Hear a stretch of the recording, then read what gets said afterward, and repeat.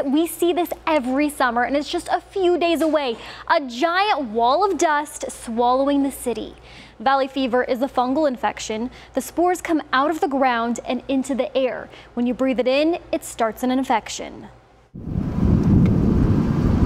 I grew up here, been here my entire life, 45 years.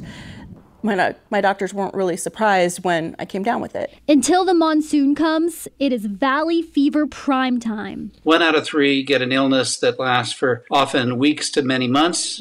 Doctors have a little trouble making a diagnosis. It affected one of my very own newsroom colleagues when she was a college student. It's very painful. It's a cough that it's that kind of cough that makes everybody around you cringe just because it sounds horrible, it sounds painful. There's no vaccine or cure. It's why several U.S. lawmakers hope the valley fever bill passes. The University of Arizona actually, and the company that it licensed a drug to called nicomycin Z, is potentially a cure of this disease. And it's been sitting for a number of years now waiting for investment. The problem? It does not affect many people outside the Southwest. If we got some of the incentives that would be in the Forward Act, that this would help either incentivize investment in that. Some of the federal agencies could help with the drug development. Relieving many from a lifetime of pain. It doesn't really ever go away.